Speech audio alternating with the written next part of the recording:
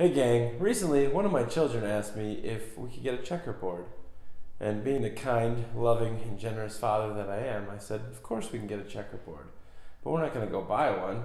Not when we've got wood we could make one out of. So, for today's video, we're going to be making a checkerboard. So for today's video, we're going to be working with a couple different types of wood. You want to get that sort of dark and light combination for your checkerboard. So we're going to be going with some rich mahogany and a little wood I like to call aspen. The first thing we're going to do is rip our stock down to about 2 inches wide. According to the internet, a standard checkerboard is made up of 64 2 by 2 inch squares.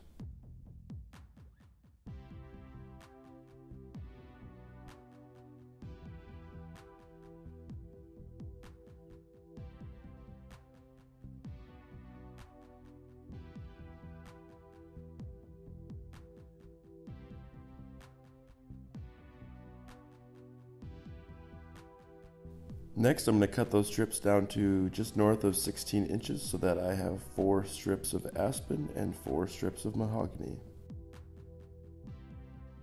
If you're doing the math along at home, that will give us a rough dimension of 16 by 16 inches or 256 square inches, which I will trim down to the proper dimensions of precisely 16 by 16 after my glue up.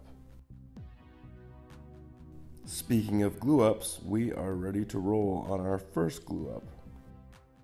After my last glue up, when I did not have long enough clamps to properly clamp my project, I went and bought some pipe clamps. So hopefully that makes things go a lot easier on this one. I went a little heavy on the glue here, but I'd rather have too much than not enough, since it's fairly easy to sand the glue off after the glue up.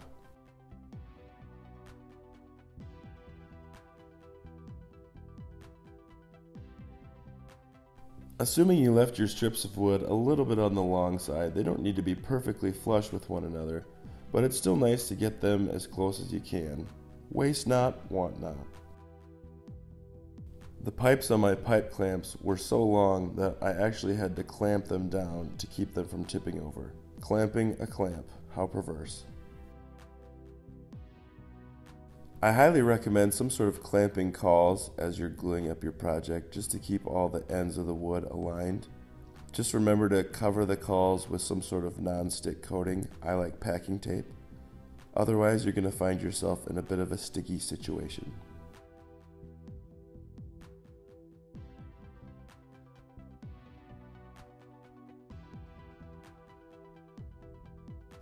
The more clamps, the better, I guess. Just don't go so tight as to take your project out of alignment.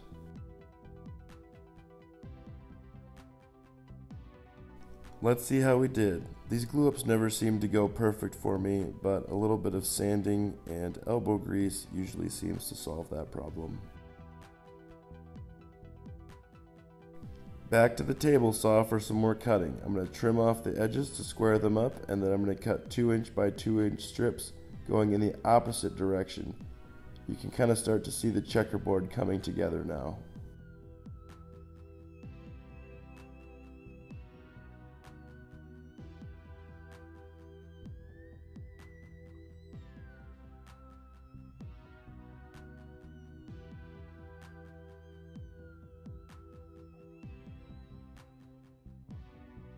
Now we're ready for glue up number 2. This time we're going to stagger the pieces so that the mahogany and the aspen squares go every other.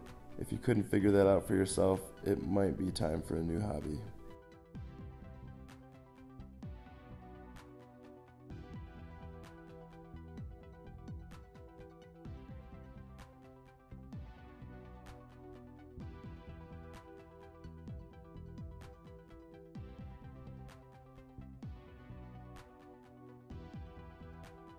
Shoot, I faced that first strip in the wrong direction. It might be time for me to find a new hobby. The glue up and clamping will otherwise follow the exact same process as before. Just really make sure everything is in line. Any issues with alignment will really be amplified now that the pieces are staggered. Just so I don't leave you wondering, I'm definitely speaking from experience.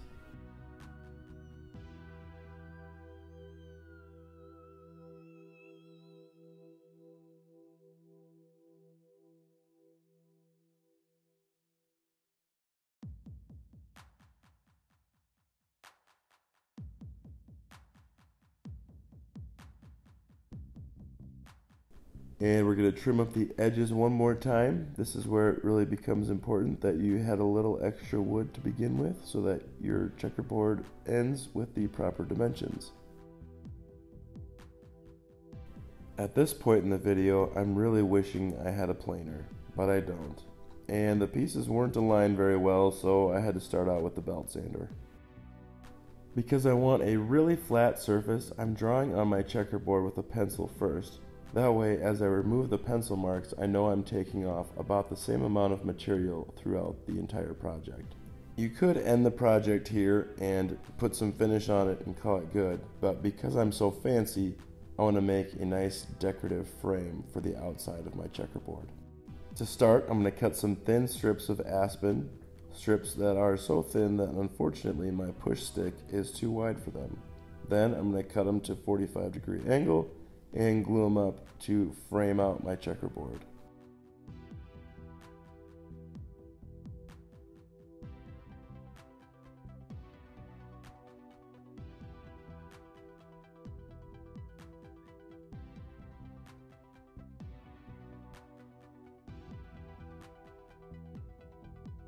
Looking good-ish.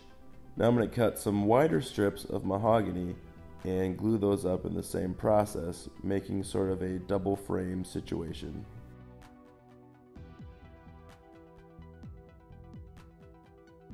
I went with the table saw and the crosscut sled instead of my miter saw because I had a nice fine tooth blade on my table saw, and so that just gave me a little bit cleaner cuts if anybody is wondering.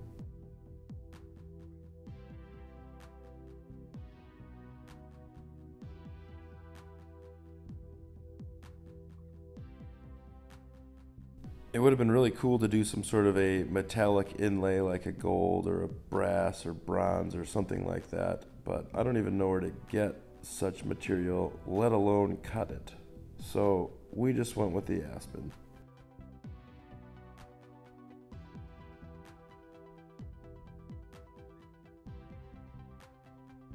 Woof, that is a lot of glue squeeze out. Fortunately, I have quite a bit of sanding to do yet.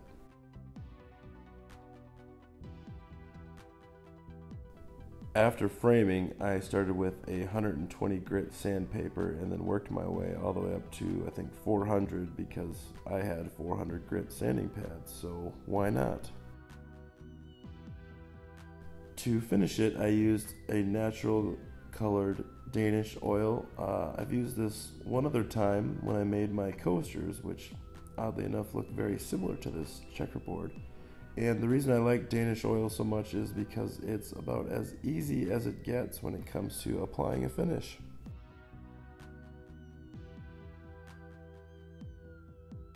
Wipe it on, let it dry, apply additional coats if you wish, and then wipe off any excess after it's had about 15 minutes of dry time. Can't get much easier.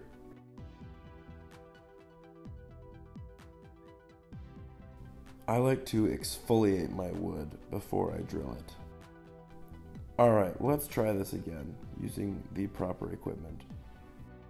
For the actual checker pieces, I used aspen wood and then I stained them to match the mahogany approximately with some stain that I had laying around.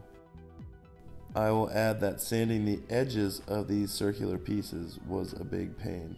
Who would have thought?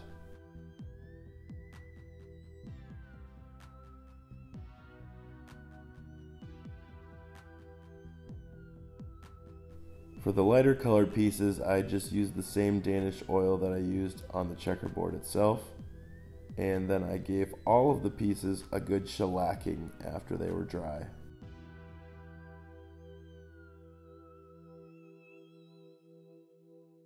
This was a pretty fun build, and my wife actually said that it looks cool, so that's a big win. Can't wait to try it out. I hope you enjoyed this latest addition to the Weekend Woodworker playlist. As always, like, share, subscribe, you know the drill.